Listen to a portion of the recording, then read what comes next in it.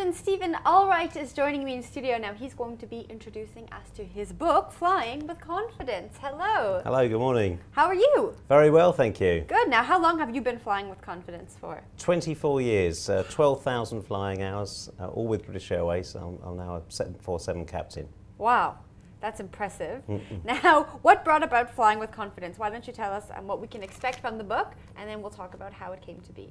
Yeah, sure. So 28 years ago, two captains realised that there was a need, that some people actually don't like flying, that they're nervous, that some people never fly or just become anxious before a flight.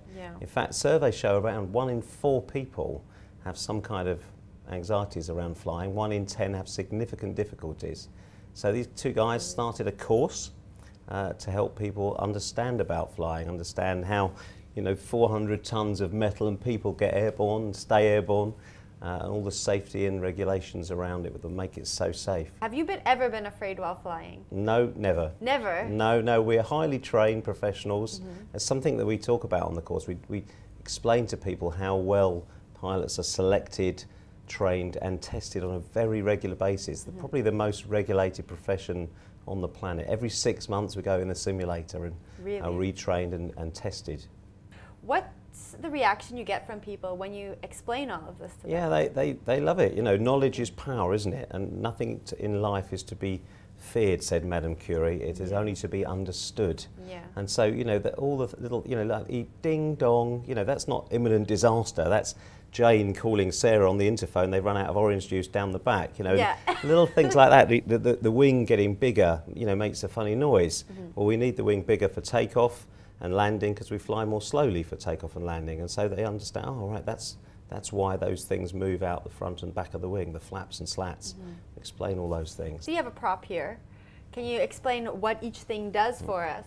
Well, it'd take me an hour to do in a brief. So these are the wings. This is the most important thing, okay? The wings produce lift. It's the wings that enable the aircraft to fly, not the engines. This aeroplane can glide for 100 miles without any engines whatsoever. Really? Yeah, it glides. They're fantastic gliders, aircraft. They're highly designed. And then at the back here we've got lots of control surfaces. So we have the fin, the rudder, stabilizer, and the elevators here. Ailerons at the edge of the wing for banking. This is how we turn, and we explain to people we don't turn like this, even though it looks like that when you're looking out the window. Like it's a maximum of 30 degrees of bank. Really? That's a maximum, and normally we'd use sort of 20, 25. You find that once people understand, the fear falls away, or is that fear always there a little bit? It's there a little bit, so we don't expect people to be cured in one day. It's a one-day course that we run. But what we do is we teach people some techniques to break into the phobia, some breathing techniques, some muscle clenching techniques, and that helps to control the adrenaline release that is associated with any phobia. You're running a course on Saturday in Indeed. Johannesburg. We are. Where and when and how? Okay, so it's in Sandton. And you can go on the website, www.flyingwithconfidence.com. If you can't remember that, just go on ba.com. There's a nice link on there in the health and wellbeing section.